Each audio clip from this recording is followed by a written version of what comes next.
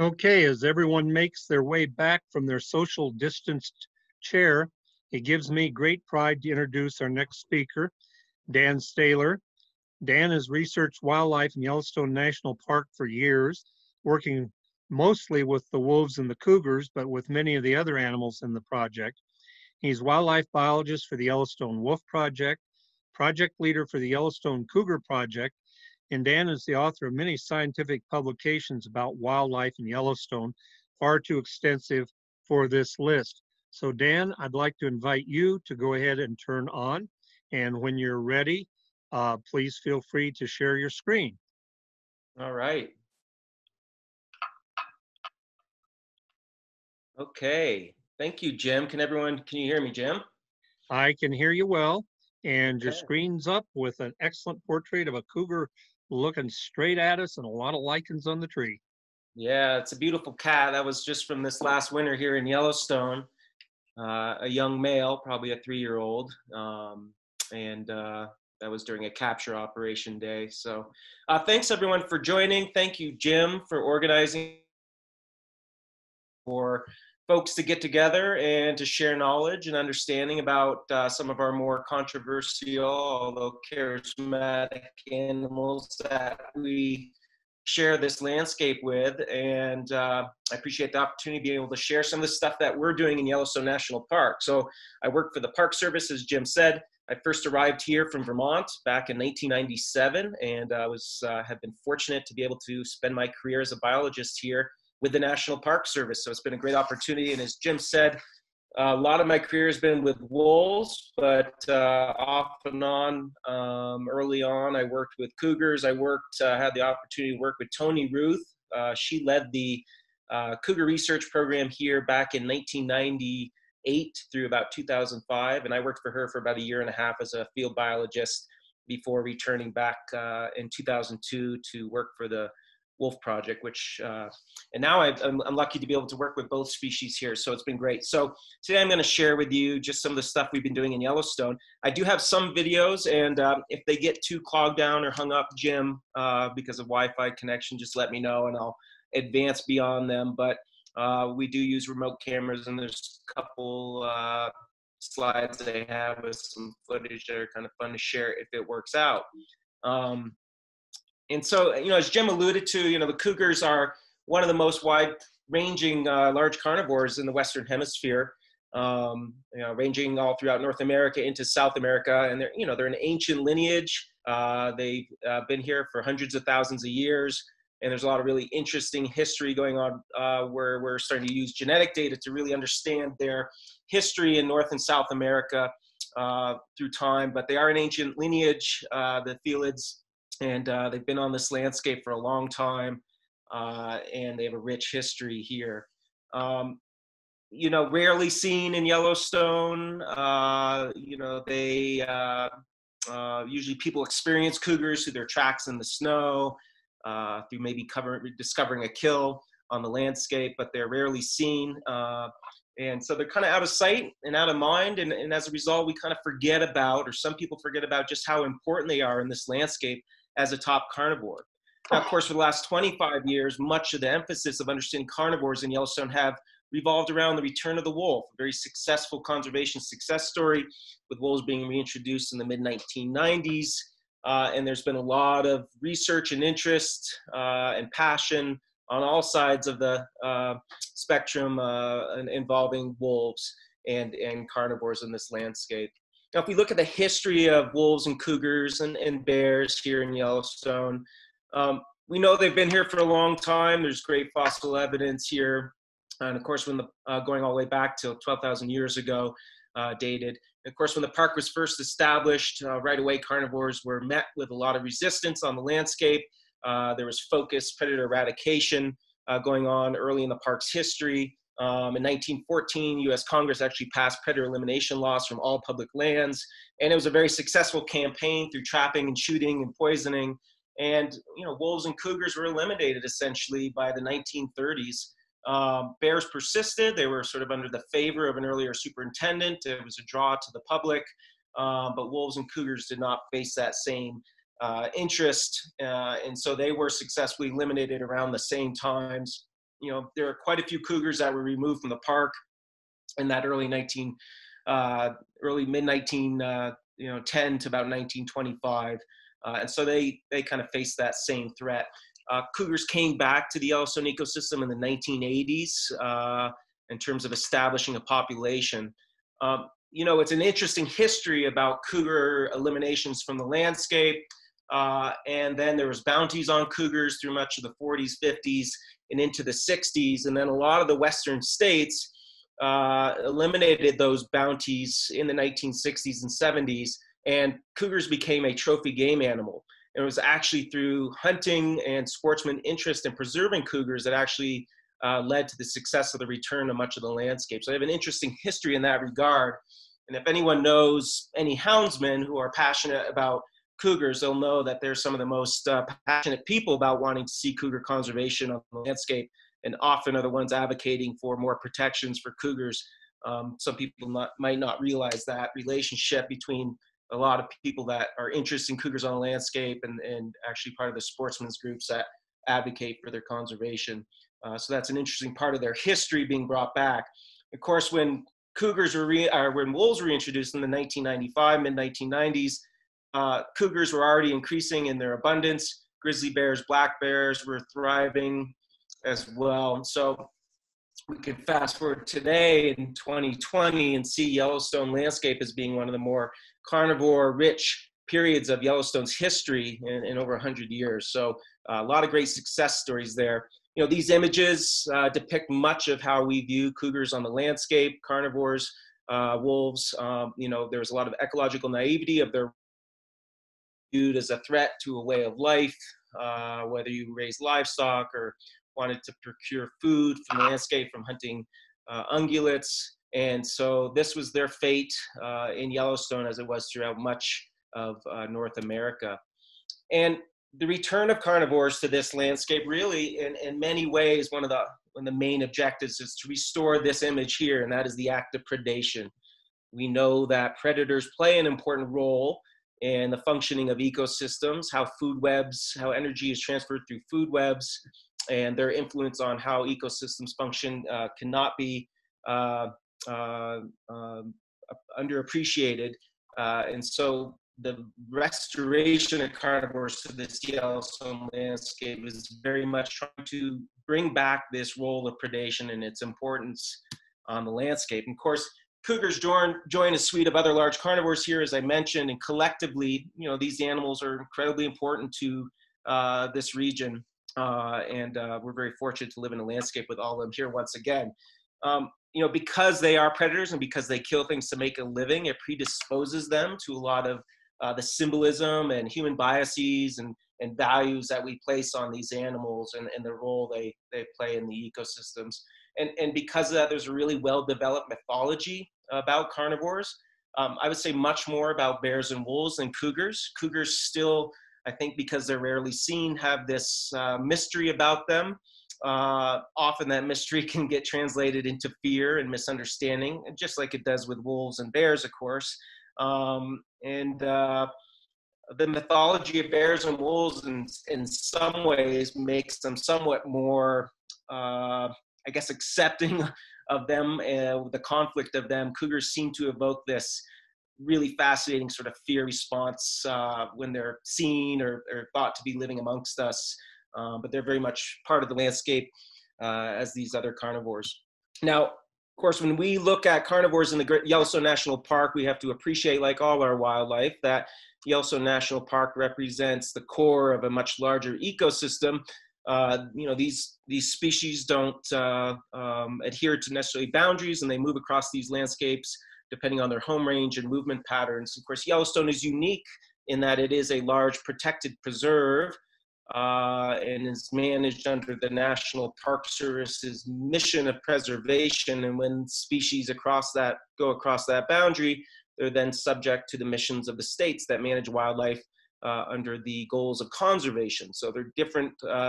Conservation, preservation have different roles on the landscape and can affect species in different ways. But collectively, carnivores living in the park will roam in and out of that protected preserve. And of course, when they leave the park, that is where we tend to find more conflict, challenges to coexisting with carnivores on the landscape.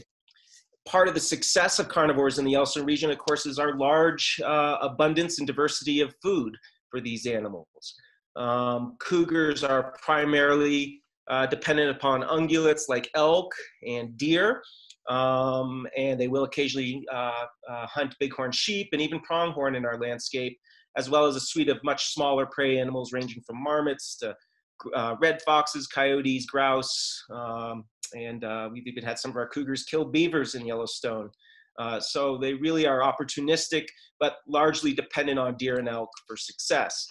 Now, much of what we see in Yellowstone for cougars occupying the landscape is the northern range is the best cougar habitat in the park, and it provides year-round habitat for cougars. What we see seasonally is cougars using Yellowstone throughout. There's probably a few places in the park in the summer months where cougars aren't roaming, but in wintertime, because their primary prey, deer and elk, are migrating out of that challenging winter landscape of the park's interior, they're moving outside the park to the east, the west, the south, and the northern range does represent our year-round cougar population, and therefore that has been the focus historically for cougar research. We really know very little about how many cougars occupy the interior of Yellowstone. We have very good information about cougar numbers on the northern range because of the research that's been done over the years, but we know much less about cougars in the interior. But I've encountered tracks throughout the park, all the way down in the thoroughfare, Heart Lake. Of course, there are cougars coming in, probably West Yellowstone, that Madison River corridor, even in the winter months as well. But most other places of the interior in the wintertime are void of cougars. There's actually a pretty rich history of cougar research in Yellowstone, and this was started in the late 80s. From 1987 to 1993, Carrie Murphy did some incredible work here as part of the first work to understand cougars recolonizing the park. His methods, he worked with a prominent cougar biologist named Morris Hornacher, that was his advisor through the University of Idaho, and track surveys were being done in the early 80s as reports of cougars coming back into the park were being documented, and Carey initiated his study in 87. This early work involved a lot of radio collaring. That at the time was the best tool to study mountain lions, the ability to find and follow the food habits, to record numbers, really was best accomplished through radio collaring. So typically what's done with mountain lions is you work with a houndsman who has trained dogs to tree a cougar. Once the cougar's in the tree, you dart it,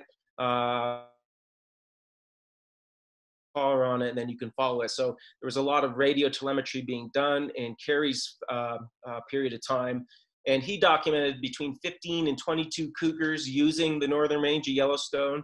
His study area included north of the park line out of Gardiner all the way up towards Yankee Jim Canyon, Sphinx Creek, Cedar Creek, that country, all the way back down to the park line.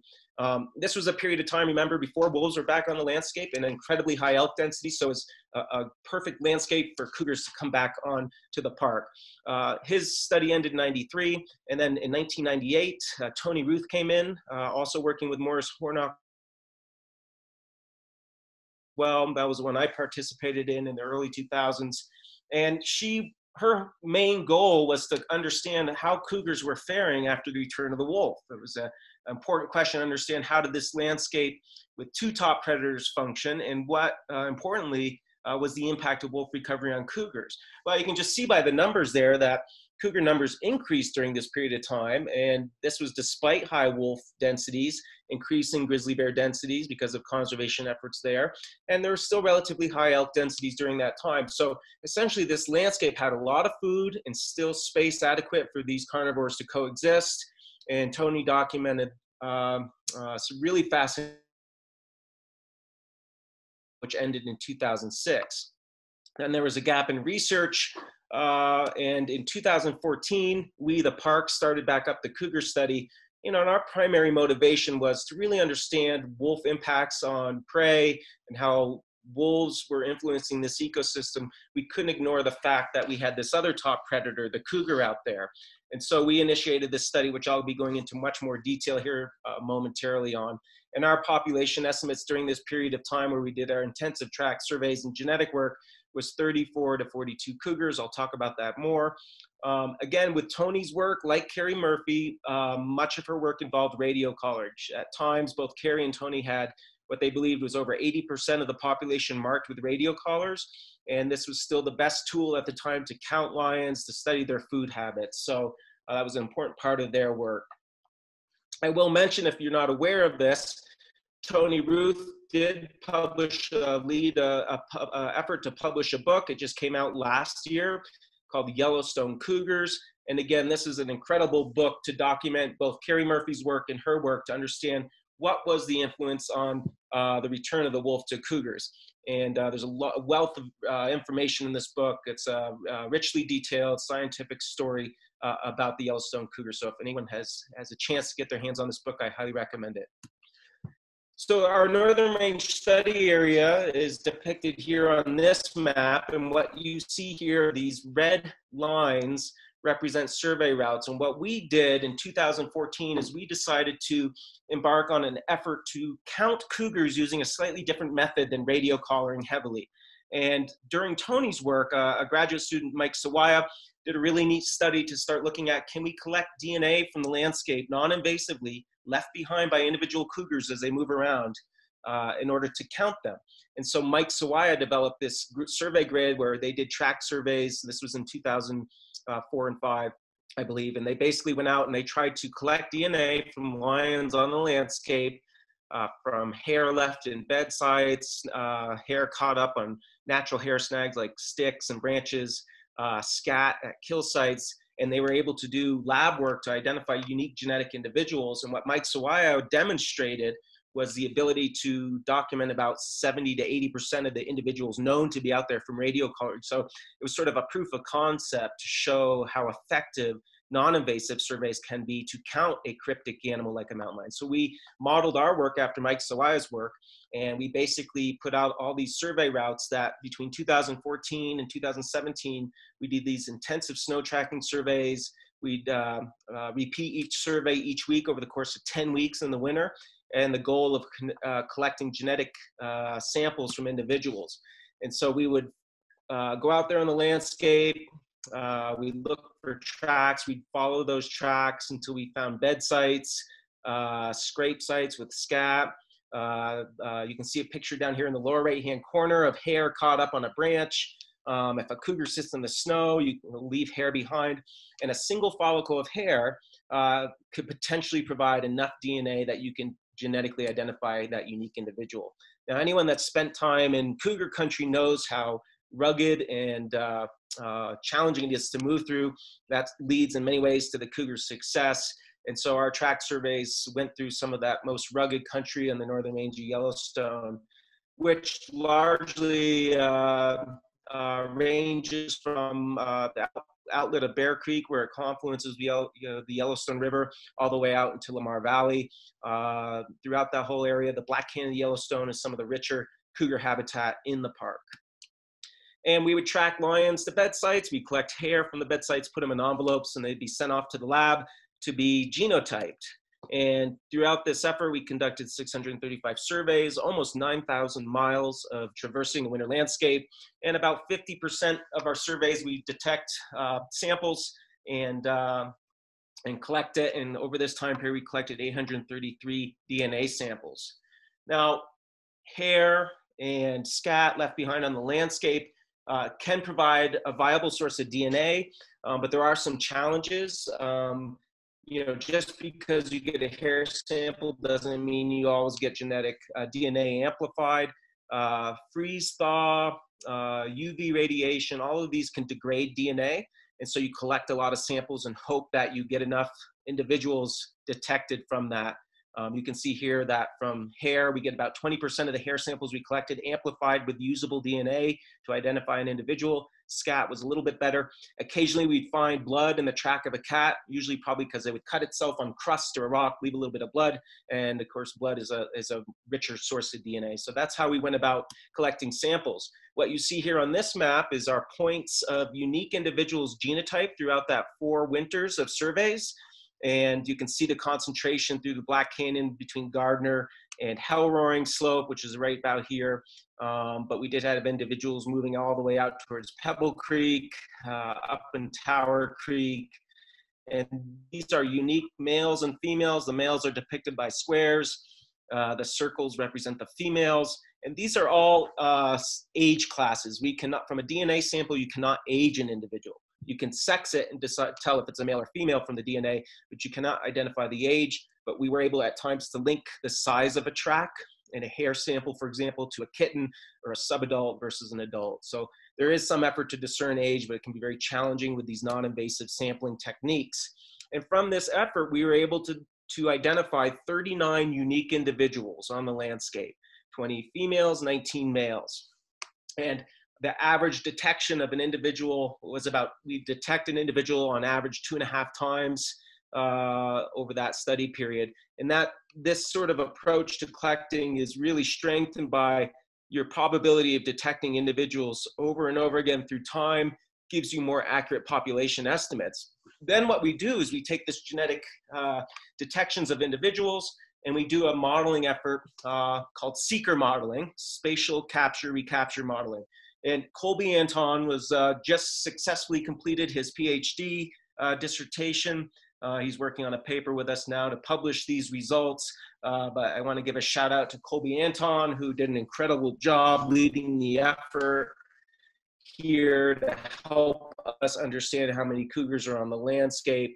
And it took a lot of intensive field work and a lot of very sophisticated mathematical modeling to come together. But what we do is we take these individual genotypes, we work with data from our remote cameras and track data. We understand average home range sizes for males and females from some of our GPS collar data. And then we can also see how the effects of our effort to sample and what the snow conditions were like. We bring this all into a mathematical model and it spits out a population estimate that is believed to be a very accurate representation of how many individuals are on the landscape. And so these methods allow us to measure density, the number of individual cougars per unit of area, as well as the overall abundance across the northern range. We can actually measure through time annual survival and recruitment rates and population growth rates. And we can also identify family groups through paternity, pedigree relationships, similar to what we've done with wolves in Yellowstone. And all of this work is ongoing. And let me just share with you some of these results. From these models, we came up with abundance measures across the northern range throughout these 4 years of between 34 and 42 cougars. And again, this is all age classes. And the breakdown was 22 to 23 females, 12 to 19 males. And this came up with a density of about 1.9 to 2.3 cougars per 100 kilometers square. If you look at the area of the northern range within the park, it's about 1,000. So that means from about the park entrance in Gardiner out to Lamar Valley, means about 19 to 23 individuals on average throughout this 4-year time period, which is a very comparable to what was found from Tony Ruth during her period of time. What you see over here on the bar graph is that measures of density, and you can see our population appear to have been stable, if not slightly increasing throughout that time period. And what we can do is measure what's called apparent survival. And what Tony Ruth and Kerry Murphy did is it looked at annual survival rates of their radio-collared individuals, and that was usually around 80 to 85% annual survival rate, meaning you had about cougar had an 85% chance of surviving from 1 year to the next. Our apparent survival is a little bit different metric because not only does it record how many individuals we think are surviving, but it also represents individuals that are probably dispersing out of the landscape. Yellowstone is very much a source population of cougars throughout the surrounding regions. Because cougars are hunted outside the park, Yellowstone probably is spitting out both males and females, particularly males, out onto the landscape that will disperse outside the park. And so our parent survival rate looks lower than what Tony and Carrie did, but it's because it incorporates not only deaths, but dispersals. And overall, our growth rate was about 1.06. Anything above 1 is a positive growth. Anything below 1 would be a negative growth. So we essentially saw a very stable population throughout this 4-year survey. And this graph just shows and compares our population of cougars across the 3 phases of research. Down here, 1987 and 93, Carrie Murphy's work. Again, this was a population that was recolonizing and on the increase. There was a gap in research here. Tony Ruth's period here showed a higher abundance on the northern range, again, because of the high elk presence here, probably, despite wolves' return. And then this graph is actually a little bit incorrect. These numbers should be down a little bit. It's very comparable to Tony Ruth's numbers, but a slightly higher density. But it is important to make note that our methods for counting cougars was different, didn't rely on as much radio collaring. So we believe these are very comparable density estimates, but just important to point that out, that the methods used to count lions is slightly different. And what this data allows us to do is then come up with what we call a density map across the northern range. And essentially here what you're seeing is the higher densities of lions are depicted by the red, the warmer colors such as the reds and orange. And as predicted, the Black-Handed Yellowstone has our highest concentration of cougar densities. And I will note that this is winter occupancy. Winter, what happens in Yellowstone in the winter is our ungulates migrate to the northern range, and we have lower snow depth on the northern range. So it's a great place for the food source of cougars, and therefore we get that congregation of mountain lions down into these lower elevations of the northern range, particularly in the Black Canyon of the Yellowstone. There's still cougars occupying out to the east in Lamar Valley, and a little bit south to where up in the Tower Creek drainages, and they're just at lower densities. We also use remote cameras out there on the landscape, and that's been a really powerful tool to study cougars just because they are so secretive. And I think later today you're going to see some wonderful stuff from both of the Brads out there sharing what they've been doing with camera technology as well. It really has provided us an opportunity to learn so much more about these secretive animals. You know, we use remote cameras. Most of ours are just, you know, over-the-counter remote cameras. The Browning camera model we've been really embracing over the years, high-definition video. They're great usability for scientists in the field to study these secretive animals. Sometimes we use higher-end camera systems like this photo here. This is an adult male that was associated with one of our radio-collared females for a couple days as a mating couple. And lo and behold, 90 days later, she had kittens. That's the gestation period roughly for a mountain lion. Typically with mountain lions in Yellowstone, you see birthing pulses in the summer months. They're different from wolves. Female wolves come into heat once a year, usually in midwinter in February. And after about a 63-day gestation period, they give birth to a litter of pups. Cougars, female cougars, actually go through an estrus cycle once a month, and theoretically could be bred any time of the year. They have a slightly longer gestation period, and so kittens are born roughly 90 days later. And what you see in Yellowstone is we've had litters born at all times of the year throughout the monitoring, sometimes in the middle of winter, but you tend to see a birthing pulse in the summer months, May, June, and July most commonly. And this is because this is abundant food source opportunity for a mother feeding young kittens. In June and July, there are young elk and deer calves out, deer fawns and elk calves out on the landscape, which is an easier way for them to feed and provide food for their growing offspring. I think this next one is a series of video of a female that we've been studying for years. This is before we collared her, and here she is with a couple of her young kittens. She's an interesting cat. She's been on the landscape for a long time. We can identify her because she has some sort of a hernia or a cyst on her stomach and a slightly stubby tail. And so we've been documenting her throughout the time that we've been doing our research. She has 2 young kittens in these videos here. This is from 2019. And young kittens will stay with their mom for up to 2 years. If you see the mom here, you'll notice she has a bad injury on her rear right leg. You can see her limping. It almost looks like it could be broken. This is probably an injury she got during the hunt. But we're happy to say it has fully healed. And so it just shows the amazing resilience of these wild animals out there in the landscape.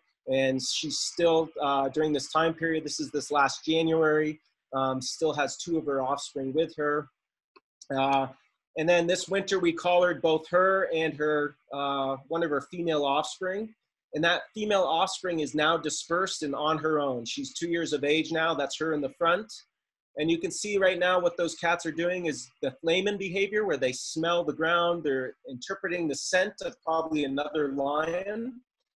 And they have these special organs in their nose that help them detect scent, pheromones, and things like that from other individuals. And they learn a lot about their surroundings through scent communication. And so she's a fascinating animal. We think she's probably, 7 or 8 years old. She's probably raised quite a few litters in her time. Here she is in the front, followed by a radio-collared male. This is a breeding couple. And interestingly, her young son is still following somewhat sheepishly behind, probably not quite allowed to hang out with her and the male. And that might be his father, actually. And so that's kind of an interesting sequence there of individuals together. And we use cameras to document kind of these really nice life history stories that we recognize individuals through time, either because we have them collared or they have some distinguishing feature. So even though our work has relied on non-invasive techniques to count lions, we still put out some GPS collars to study predation and multi-species interactions. So we have a permit from the park.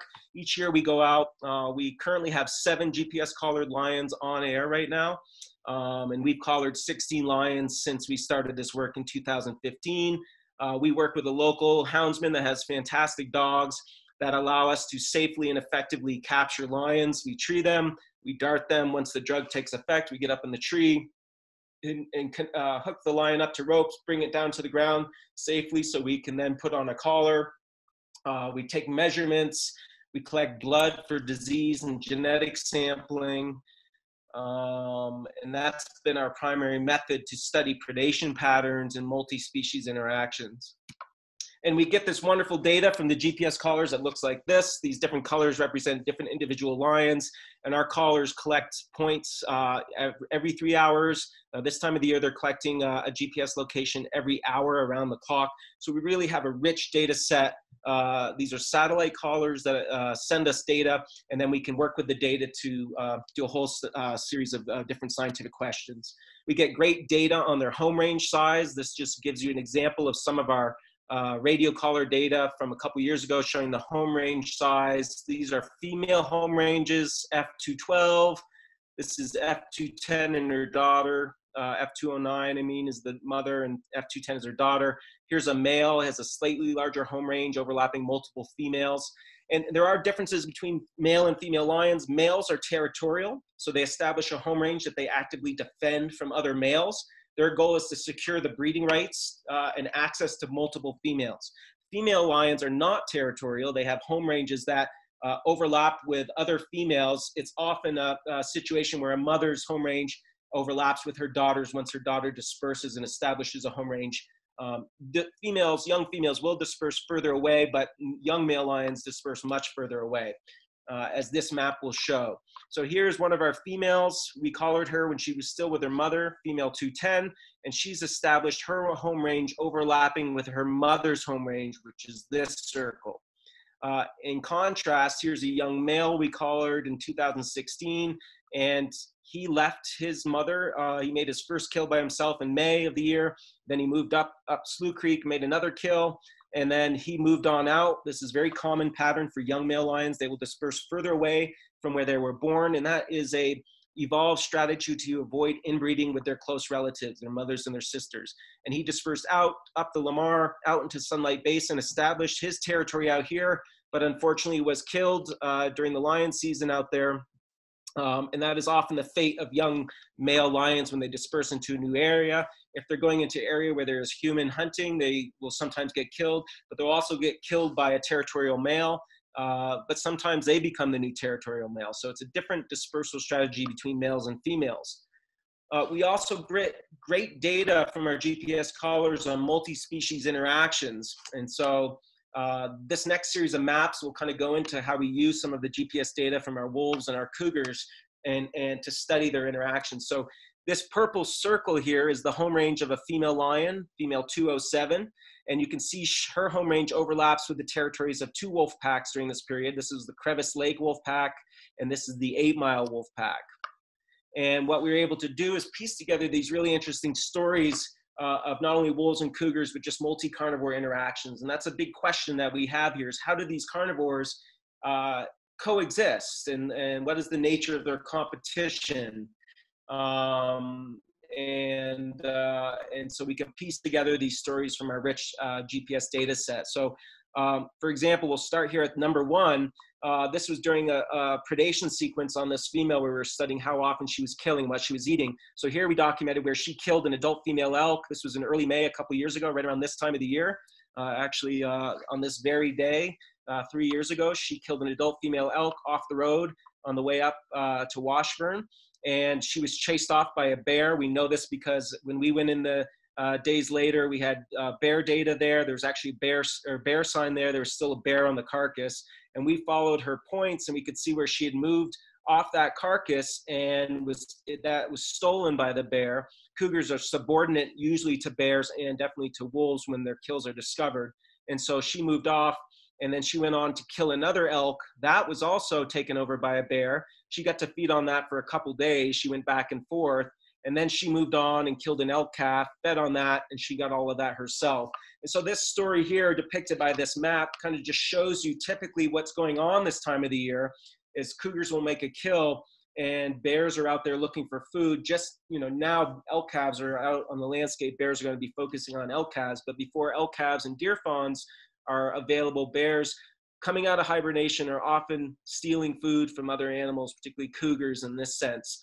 And it doesn't take much pressure from a bear to cause a cougar to abandon its kill and move on. This is a story about the interaction that 207 had then with the Crevice Lake wolf pack in March of 2018. We were doing our winter study during this time period. And so we found where 207 killed an elk. She fed on it. She had a kitten with her during this time. And we believe the wolves came in, and since this interaction, we no longer saw a kitten with her. So we believe that the Crevice Lake wolves killed her kitten, and then she went on to kill another elk nearby and eventually left. So this is a story of competition between wolves and cougars that can sometimes lead to mortality of young kittens that are more vulnerable. And this is a real challenge that cougars face when they interact with wolves, particularly females with young. Of course, they've developed strategies to avoid conflict with wolves. They will often avoid areas where they think wolves are going to be traveling, steeper, rougher terrain. Of course, cats can get up in a tree. Our ability to capture lions using hound dogs is because of the evolutionary relationship between wolves and cougars that have existed together on the landscape for hundreds of thousands of years. Cougars going up into a tree is a safe response for them to get away from the threat of wolves, but it doesn't always work. And then 207, again, this is a couple years after we had been following her. We put a new collar on her in March of 2019, early March. And here's a story of her going up into the upper headwaters of Black-tailed Deer Creek. She killed a bull elk by herself, which is an impressive feat.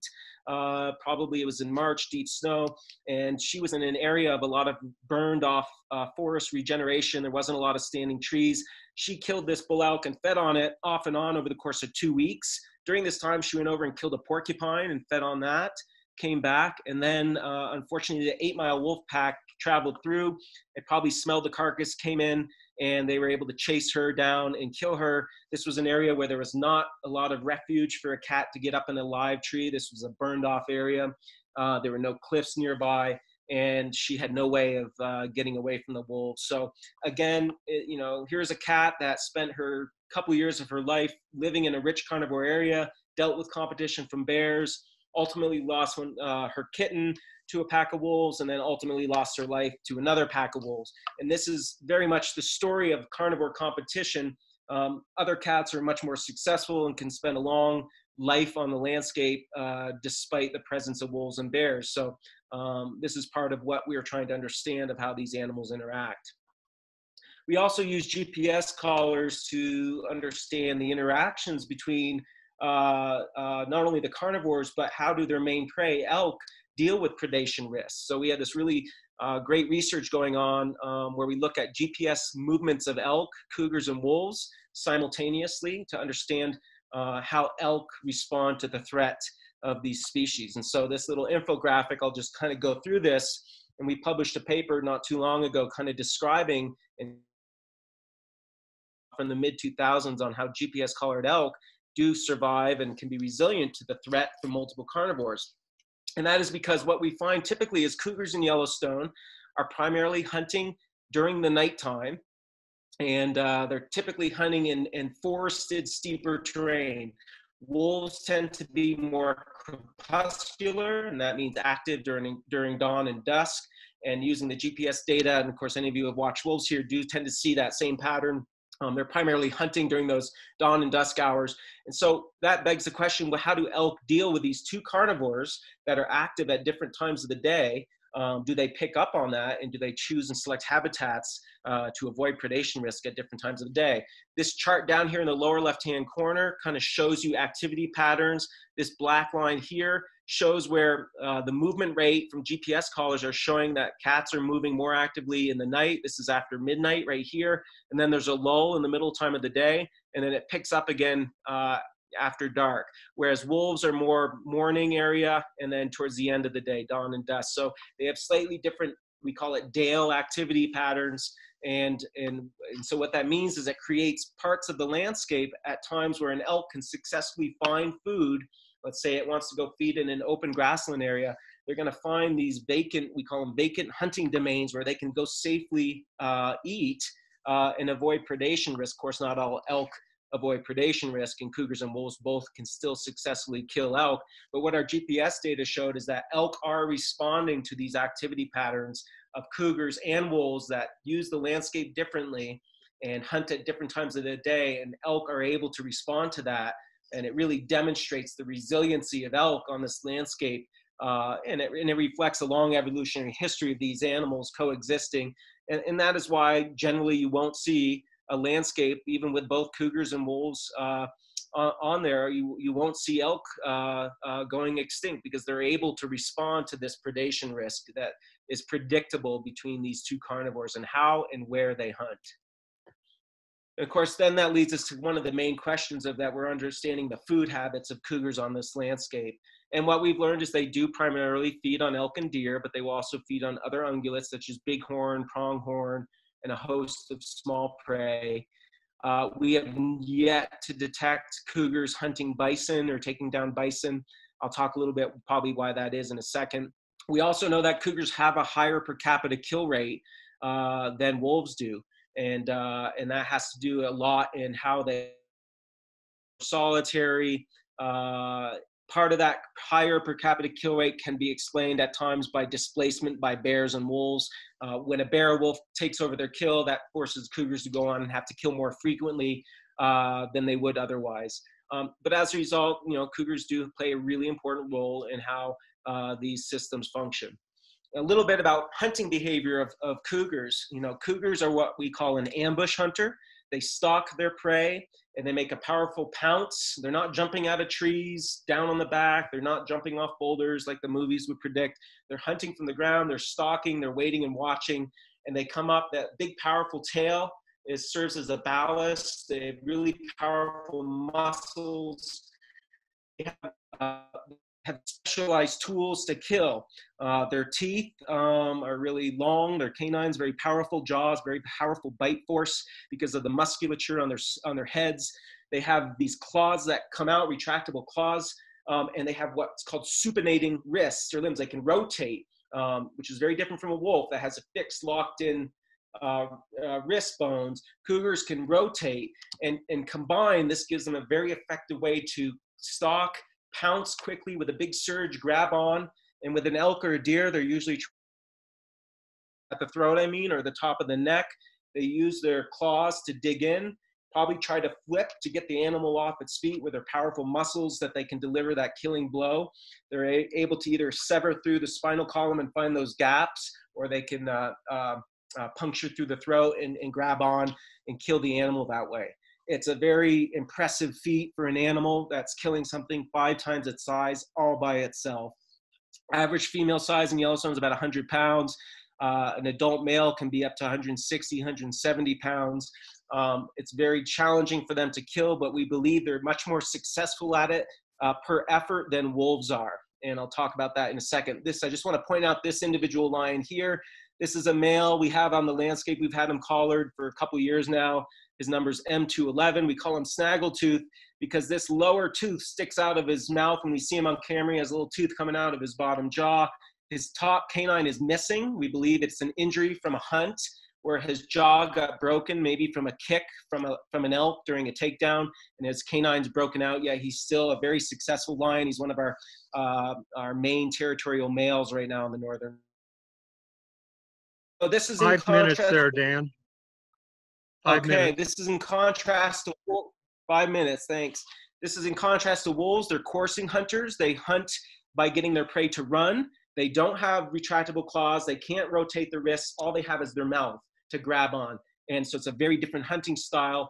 And they do hunt in groups as well, which is different. But collectively, this is why wolves are much less efficient hunters than cougars are. The other thing cougars do when they kill is they cache their food, they hide it, and that is to protect it from being discovered by scavengers. It keeps the smell down. In the wintertime, by burying it in snow, it can keep the meat insulated from freezing.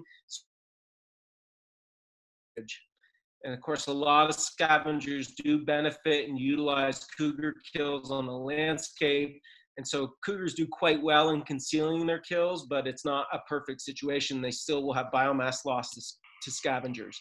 Here's just one of our collared males. He has a mule deer cached here, and here he is just getting ready to feed on it. He's looking around probably for scavengers coming in. We do cluster predation work because of our GPS collars, so we can identify locations where the lions have spent a lot of time, and then we hike in a week later once they've utilized it, and the bears have gone if there's bears around, and we can collect prey remains. And here's just images of the diversity of their diet. Porcupines, cougars are very good porcupine killers. We detect porcupine kills every year. We see a porcupine, they find them, and they're effective at killing them. Mule deer, elk calves, bighorn sheep. And just food habits between our 3 study periods. In the early years, elk, you can see here, was the primary food. In our current research, we see much less elk use and much more deer use. And this probably reflects fewer elk than in the early years because of our elk herd has come down. And you can see the diversity of their food in their diet here. So that's an interesting dynamic that we've seen a change in their habitat, or in their the proportion of their diet made up by deer. Right now, of course, elk calves are going to be a big primary food source for them on the landscape. And so our cougars will really start focusing on finding these newborn elk calves, and then deer fawns in a couple weeks. Real quick, just to kind of finish this off, you know, cougars are part of a multi-carnivore system. Our elk counts that we do on the northern range show high elk numbers from the 60s all the way up into the 90s. And of course, wolves are reintroduced here. Many people believe the decline in elk is all due to wolves. What our data show very nicely here is that we have a multi-causal effect. Not only do wolves play a role, and they certainly do in this elk decline story, but increasing cougars, grizzly bears, black bears, which are all effective elk calf hunters, increasing bison, which compete for elk.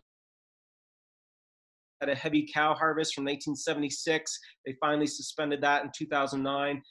Then we've had severe winters and severe droughts, but all collectively, the story of the decline of elk is not due to just wolves, but a multi-carnivore system, human hunters, biological effects of climate, and competition with other ungulates out there. But you can see our elk herd is stabilized, and we believe, you know, what we see now on the landscape is probably, you know, 8,000 to 9,000 elk in the northern range herd, despite a high carnivore abundance. Finally, just to end here, we are using accelerometer collars. These are sophisticated GPS collars that allow us to document activity patterns of cougars. What they are is essentially like a built-in Fitbit into the collar, and it's measuring the 3 dimensions of an animal's body plane, the up and down, right here, Z, is up and down movement, sway back and forth, and forward and backwards by the x-axis. So 16 times a second, these collars are measuring activity patterns of cougars. And we can pull this data off the collar and see these really fascinating behavioral profiles. Here's data from a caller during of M201 when he killed an elk. Here he is stalking. You can see very low movement here. And then here's the surge that we can identify when he pounces onto an animal and kills it. And then the feeding behavior here, where you see the axes flipping as they're turning their head side to side to chew and eat. And so this data is a really powerful way we can essentially put these collars out on the animal, collect data over the course of a couple of years, and identify these surges and count how many times they pounced on an animal and kill, followed by feeding behavior, versus how many times they pounced and it wasn't following by feeding behavior. So we're really excited. This is part of Colby Anton's recent PhD work. We have these accelerometer collars on both wolves and cougars. And here's a cougar. Again, you can see the kill surge down here in the lower left. Here's the feeding behavior, and this is what travel looks like.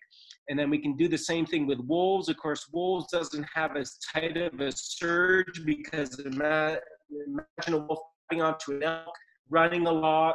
It's not a quick pounce. So you see this really different behavioral profile. But this technology is a really powerful way to study wolf and cougar behaviors from these collars. And with cougars, even because it's been calibrated with captive cougars wearing these collars on a treadmill, measuring oxygen consumption, we can actually take these measures from our data in Yellowstone and calculate the calories that are being expended throughout a cougar's life, whether it's traveling, hunting, feeding, raising offspring. And we can also then measure the amount of calories being taken in by how many animals are killing and what the biomass is. So it's a really exciting new phase of the research that we have ongoing. So just to end here, we're continuing to do population estimation. That study I described went through 2017. We now have a remote camera grid trap across the northern range, and we have GPS collared cougars together, and we're going to be starting the genetic surveys again. And using these techniques combined, we're going to continue at periodic times throughout the future years, estimating Yellowstone cougars numbers. And then we'll continue to do outreach and education. I will make one final pitch here. We've been working hard as our team for quite a few years here. Jim Halfpenny helped with this, other folks. We had over 70 contributors to this effort. But this book will be available in November of 2020 through University of Chicago Press. We do talk about multi-carnivore interactions in one of the chapters in this book. We're really excited to get this out there for folks. It's us telling the story of Yellowstone wolves, synthesizing our science, and understanding how carnivores play a role in this ecosystem. So keep your eyes open for that. It can be pre-ordered now on Amazon for a heck of a deal, $35. And we hope you all go out there and buy this and learn more about what we've done here in Yellowstone. And with that, I just want to thank the folks that have helped contribute. There's a lot of volunteer technicians over the years, but Colby Anton is now Dr. Anton. He did some great work, and keep your eyes open for some papers coming out from him. And Connor Meyer, Wes Binder are two of my main techs right now. Justin Duffy's my houndsman out of Livingston, just a really talented, caring guy about cougars, passionate, and we couldn't do the work without these folks. So, and then our funders there. So with that, I can guess I'll take